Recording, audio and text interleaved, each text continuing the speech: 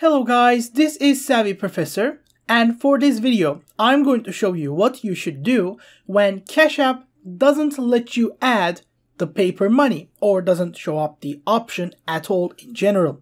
So we'll just see how that works. The biggest problem might be that you are using an outdated version of Cash App. When you do that, you might not see the add paper money option, or when you try that, it might not work. So update Cash App to the latest version.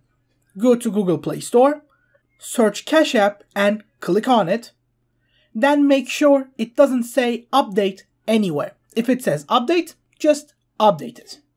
And if your app is updated, go ahead and make sure your account is verified. If you did both of these, contact customer support for even a bigger help. They can solve your problem immediately. That's generally how that works, and I hope this video was helpful. If it was, don't